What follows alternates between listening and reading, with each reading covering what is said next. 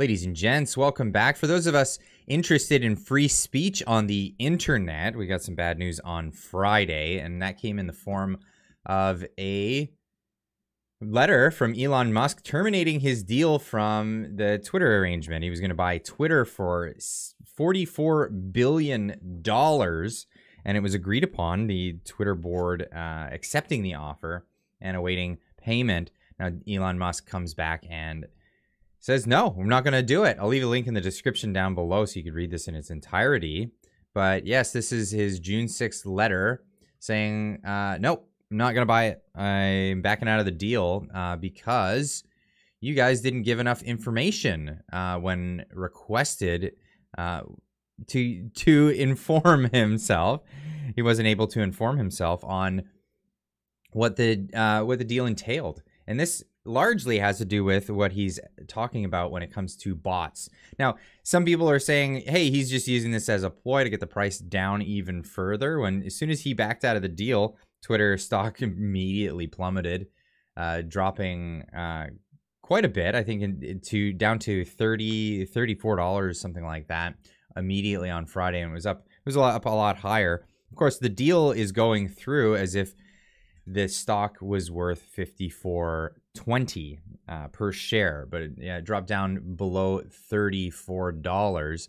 Now, Elon Musk coming out late Sunday evening with this meme on Twitter. He was silent for a while, but he puts this out, and this is of course, a Chuckmate, to which he fills everyone in there what he actually meant there. That was his intention here.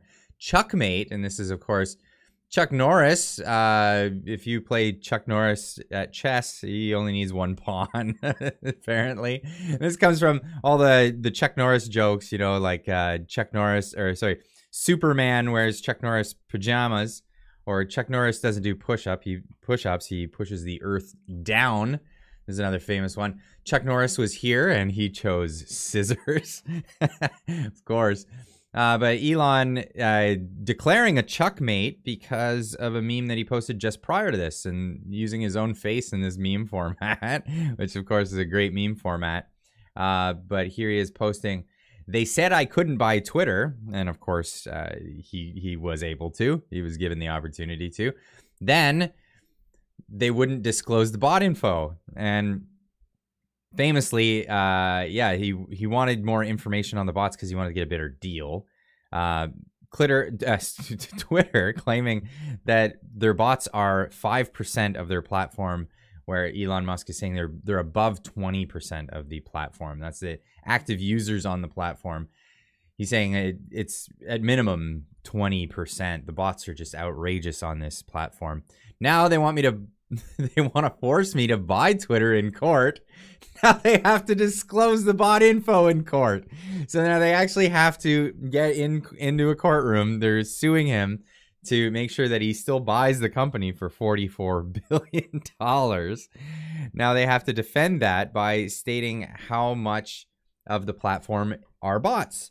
Now, the original charge from Elon Musk was that they only sampled 100 users and took from that they discovered that 100 of those, or five of those 100 users were bots. That was a simple one sample, and then they filed that with the SEC and also told their advertisers on the platform that this is what the bots were. Now, this, of course, would be seen as fraud in the eyes of the court. So, yeah, that's a Chuckmate for sure.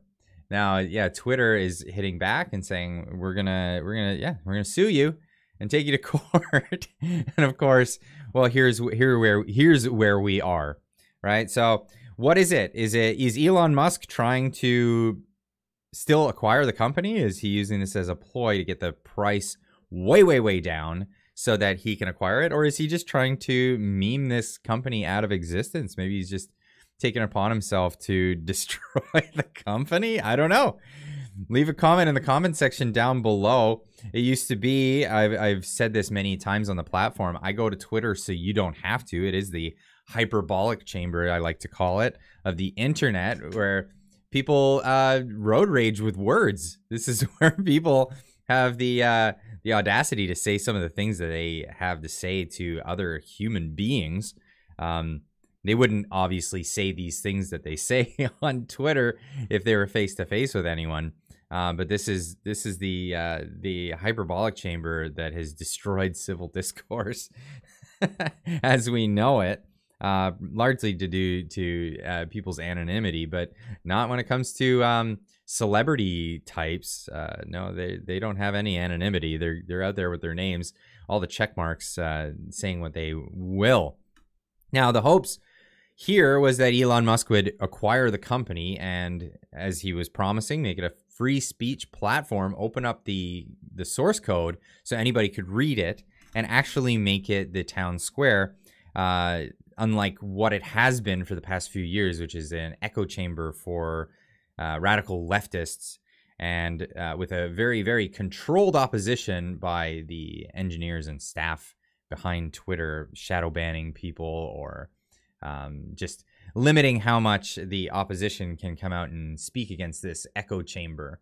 Now, it's famous that people on the left don't want free speech because they don't want to have their ideas out in the open where they can be scrutinized. They want to speak their mind, but not have anyone come at them. So Twitter has been helping with that, with agitation and their terms of service and the strange way that they enforce that. Anyway, this is what is happening so far. We've got Elon Musk with his Chuckmate. And we'll see where this goes. We'll see where this goes. And obviously, leave a comment in the comment section down below. Are you on Twitter? Because I've encouraged a lot of people to join when Elon Musk made his announcement that he was going to acquire the company, but a lot of people saying, well, I'm gonna jump ship if Elon doesn't actually go through with it, because if it's not free speech, people don't want to be there. People don't want to be squashed on social media. So we'll see what happens, but leave a comment in the comment section down below what you think is going to happen. Are you going to stick around on Twitter? You gonna stay in the hyperbolic chamber, or are you gonna jump ship and go to another media platform? I know a lot of people left Facebook because it's just terrible over there. I don't use that platform myself, but hey, we'll see what you guys think. Anyway, we'll see you in the next video. Keep on trucking.